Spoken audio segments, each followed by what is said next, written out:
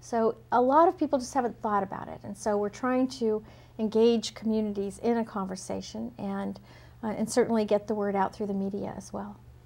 And you know, I heard you say family planning, and I've always thought that's an interesting term because at a different ages in your life, that's going to mean different things to a woman. As a young woman, family planning sounds like, well, okay, I guess I'm supposed to be planning on having a family as opposed to planning for my own sexual health and that's a really good point. It's an interesting... because one of the things we know is that 18 to 30-year-olds do not react to family planning. They think it's something, just as you said, it doesn't have anything to do with them because they are not planning a family. They're trying to prevent pregnancy a lot of times at a certain time in their lives.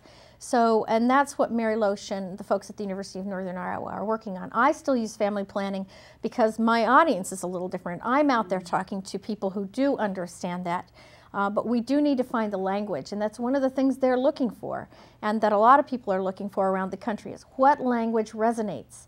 And when they do their work with the social marketing, they are probably not going to be talking about family planning. A lot of people don't even understand what contraceptives are when we're talking about that. Birth control seems to be a word that most people understand, but I'm glad you brought that up because we talk a lot about language. Just as, you know, we're talking about unintended pregnancy. There are a lot of people out there who maybe were unintended, but certainly they were wanted once they came along.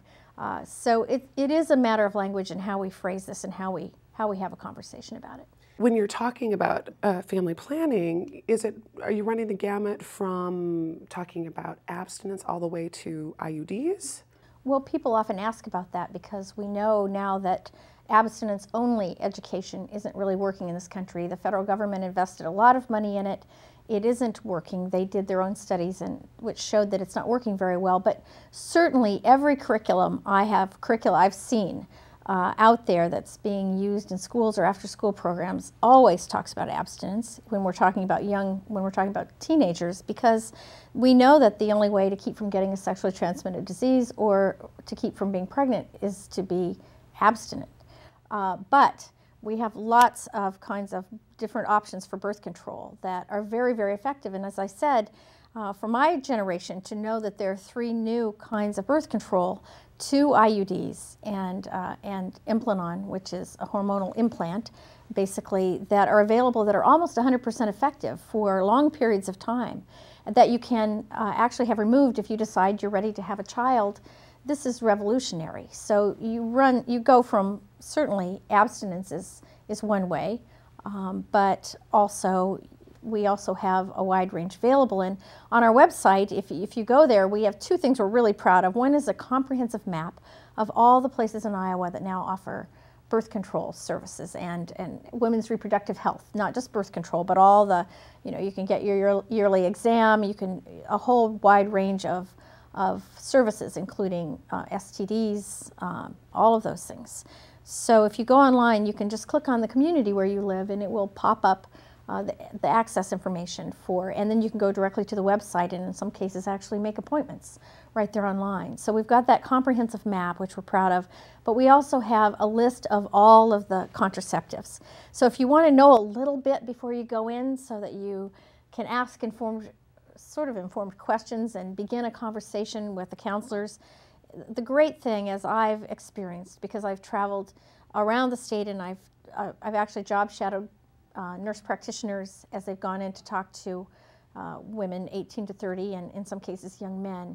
They do an amazing job of counseling. And as a teacher, as someone, it's wonderful to watch these really caring professionals really help young people understand what's available and find what's best for them. And if the method doesn't work, help them figure out what does work. Sure, a hormonal solution may not work for someone. Because all of our bodies are different and all of our circumstances are different and all of our personalities are different. And there are now so many different options that most everybody can find a contraceptive that works for them. And I think that's what's important is that to me, it's all about education. We need to educate the general public so that people on Main Street realize this is a mainstream issue and we can talk about it. And that we need to talk about it. We need to figure out what our responsibilities are. But we also need, with young people, for me it's about rights, respect, responsibility.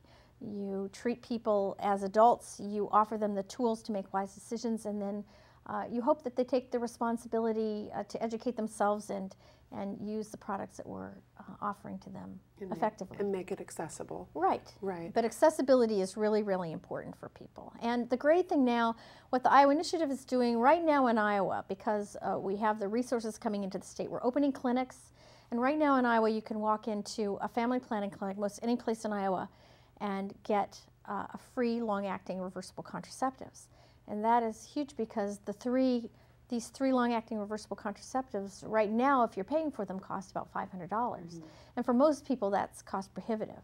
Yeah. So we want to make sure that at no cost or low cost, young people can come into birth control clinics, family planning clinics, and get the wide range of services that are available to them and the counseling that they really need in most cases.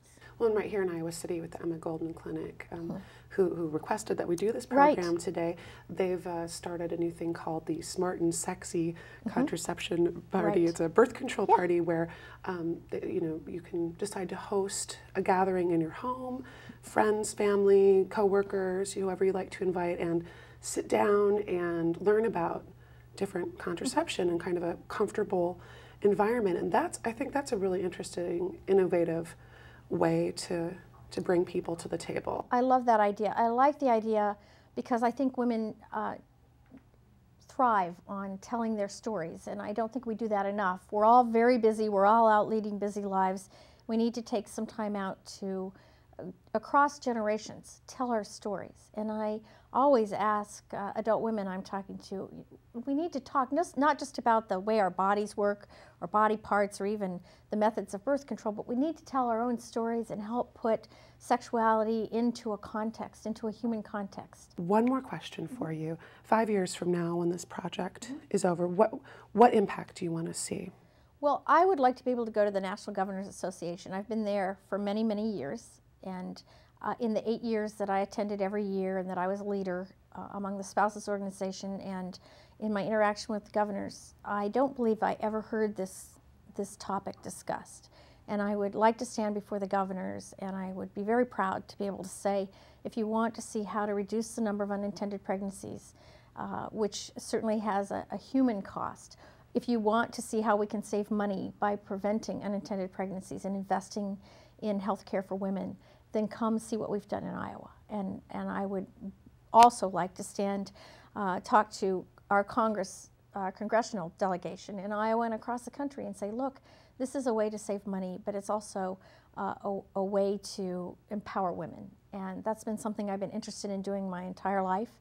And I'm really proud to be associated with the Iowa Initiative, because what we're doing is that we're bringing together women from all over the state, and we're saying, let's walk together and let's communicate and carry this message together that women's reproductive health is worth talking about publicly, and it's worth funding at the state and national level. Wonderful. Thank you so much for sharing all the information about the Iowa Initiative. For more information about Christy Vilsack's work with the Iowa Initiative, please go to www.iowainitiative.org. This program was produced at the request of the Emma Goldman Clinic. For more information about the Emma Goldman Clinic, please go to www.emmagoldman.com. And if you're interested in viewing more Community Voice shorts, go to citychannel4.com and check out our program guide. Thanks so much for watching. Early one morning, I walked out alone. I looked down the street. No one was around. The sun was just coming up over my home on Hickory's Hill in that little farmland. Oh, yeah, think the morning light pretty, and the dew is still heavy, it's so bright. Community voice. I do for city years, put up the bow. I do for city years. I do for city years. I do for city years. I do for city years. I do for city years. I do for city years. I do for city years. The city where nobody sleep. Black and gold and we roll on our